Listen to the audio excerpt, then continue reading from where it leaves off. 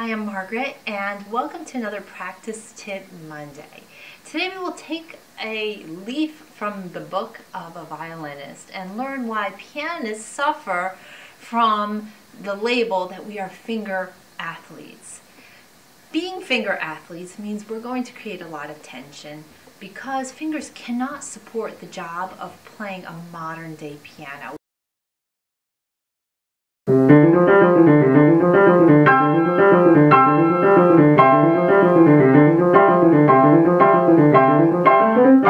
We have to actually recruit the larger muscles in our back and shoulders.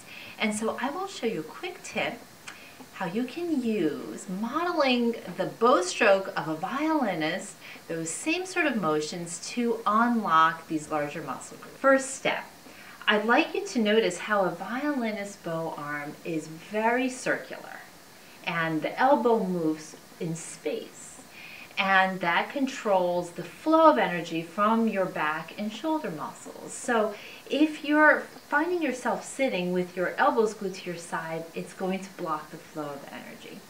Second thing, this might sound a little bit unusual, but I'd like you to think of the piano not being in this horizontal layout, but to actually imagine that it splays out into a V, okay?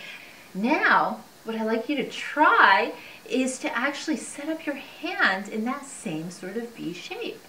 So you can create a V with your hands like this, creating a triangle in the middle. Now, if you place your hands like this with the thumbs on middle C, you will notice that the hands create a type of upward slope. And to the left, it creates it this way. All right? So then things get very different. Your elbows are to your side, a few inches away from your body.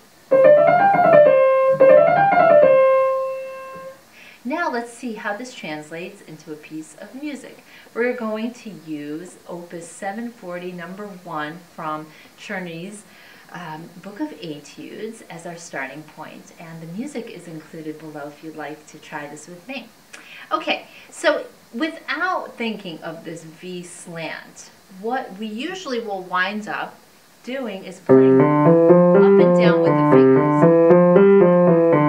Okay, now right away what starts to happen is not only does tension start to creep in, but the sound is rather disconnected, it's rather choppy. There's really no sense of liquidy connection, which is what we always want. Okay, but now let's try it the other way. If we slant with the thumb a little bit more towards the edge of the key, whereas the fifth finger is rising up, let's try it that way. It's much easier because now you're rolling over the keys. And then when you put it into practice in the etude,